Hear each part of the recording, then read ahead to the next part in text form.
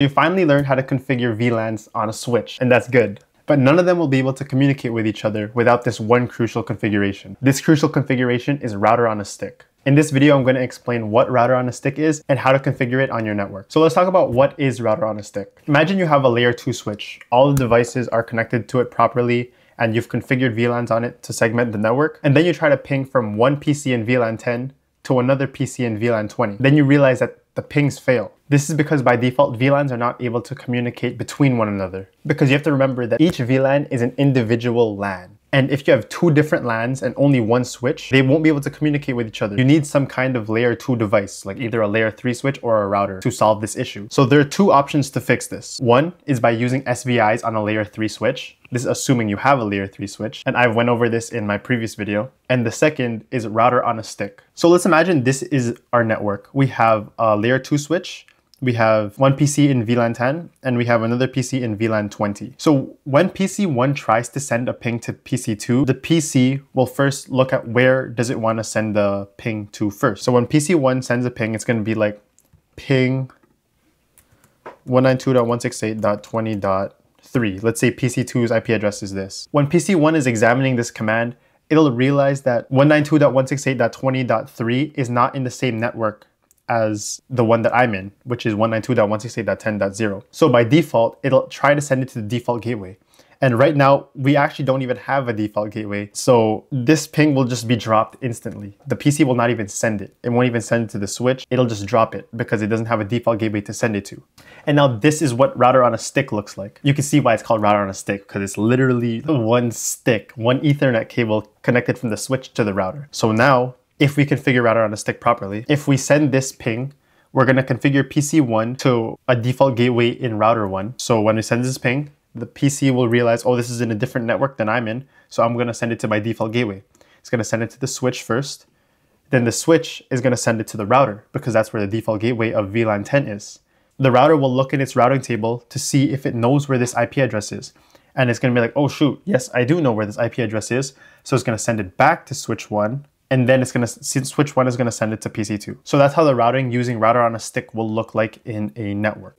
So this is what router on a stick will look like on a real device. If we pretend that this is our router, we're going to have literally one cable connected from the switch to our router. And this is the stick. This is the router on the stick that we're talking about. And then we're going to have a bunch of other Ethernet cables. Imagine a bunch of Ethernet cables here, connected to all the different PCs that would normally connect to this switch. So as you can see, router on a stick is actually, it's pretty simple. It's a pretty simple concept once you understand VLANs and routing. So now let's learn how to configure router on a stick on these devices. So we're going to use Packet Tracer for this. I tried to use my real switches, but I don't think they allow something called subinterfaces, which is what router on a stick uses for the routers. So that's why we're using Packet Tracer in this lab. So first, let's configure switch 1. Enable configure terminal. Change the host name. Let's name it switch 1. Set a password. Enable secret epic password. So now that we've configured the host name and the password, let's configure the VLANs. Let's go VLAN 10. Let's name it HR, VLAN 20, and let's name it IT. And now let's assign some ports to the VLANs. Or now let's assign the VLANs to the ports. So int FA00, this is the one connected to VLAN 10. Int F00. Oh! Okay, so this one's actually FA01. Oops. And this one's FA02. So let's configure int FA0/1. Switch port mode access. Switch port access VLAN 10. Then let's go int FA02, switch port mode access, and same thing, switch port access VLAN 20. So now if we do the command show VLAN brief, we'll be able to see that FA01 is in VLAN 10, FA02 is in VLAN 20. So now let's talk about this link, the link between the switch and the router. In the previous videos, I've always talked about access ports on switches. The other type of port is called a trunk port. This is the port that we will configure between the switch and the router because a trunk port can carry multiple VLANs. And if you think about it, the link between the switch and the router will have to carry at least 2 VLANs. It'll have to carry at least VLAN 10 and VLAN 20. Because when VLAN 10 wants to send a ping to VLAN 20, wants to send this ping, first it'll send it to the router, right? But then on the way back, it's gonna be a VLAN 20 packet because it's destined for VLAN 20.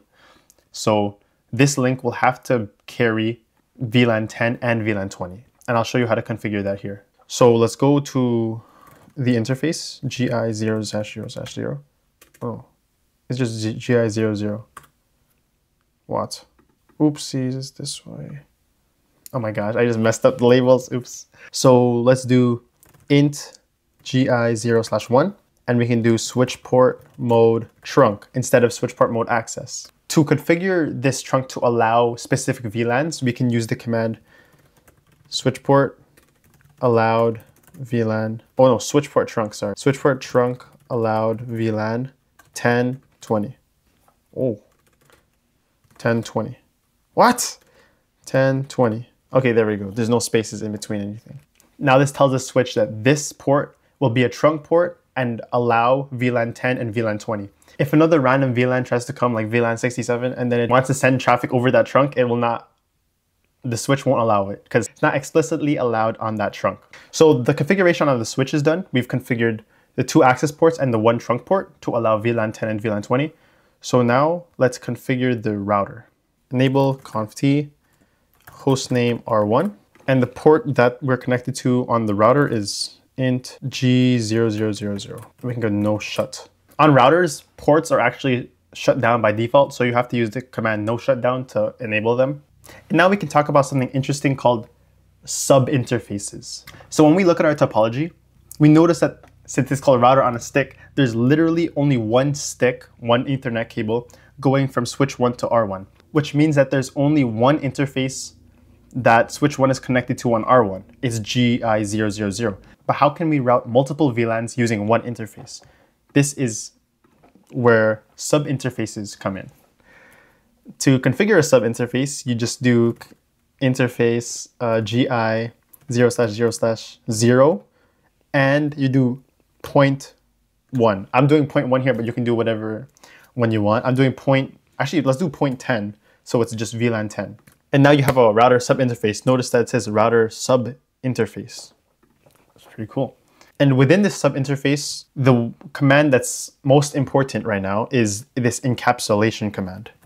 Encapsulation.1q, and then you choose the VLAN that you want this subinterface to correspond to. Encapsulation.1q 10, because we're doing VLAN 10, right? And then we can assign an IP address to this. IP add 192.168.10.1. This is just the default gateway. This is what we want this subinterface's IP address to be. And now we can do the same thing for VLAN 20. Int GI0/0/0.20 encapsulation.1q 20, because VLAN 20, and IP add 192.168.20.1 255.255.255.0. Now that we have our router, it has 2 sub-interfaces within this interface, GI000, and this is what will allow this router to route between the 2 VLANs. So now let's configure these PCs, IP address, and the default gateway is this. And now let's configure PC2, 192.168.20.3. I'm just using 3, I don't know why, it's just a random number. 192.168.20.1, because this is the default gateway. This is what we configured on the router. So if we try to ping 192.168.20.3, we should be able to ping. There we go, we're able to ping. And something cool about Packet Tracer is we can go to simulation mode. So let's ping. So we can see that PC1 created a ping. We press next. It'll send it to switch 1. Then it sends it to the router. Then the router is going to do some routing. It's going to find out where this destination should go to. It's going to send it back to the switch, and it's going to send it to PC2. And then PC2 is going to do the same thing, send it back to reply to the ping. So this is router on a stick. It's relatively simple. It's a really important topic for CCNA. I don't know if it's used that much anymore in the real world. I think layer 3 switches are just taking over because of how much better they are. If you want to see how to configure the basic configurations of a switch, including SVIs and IP addresses, then you can click the video that's on the screen right now, or you can subscribe, which is the other link on this video right now. Let me know what other videos you guys want me to do in the comments, and I'll see you guys next time.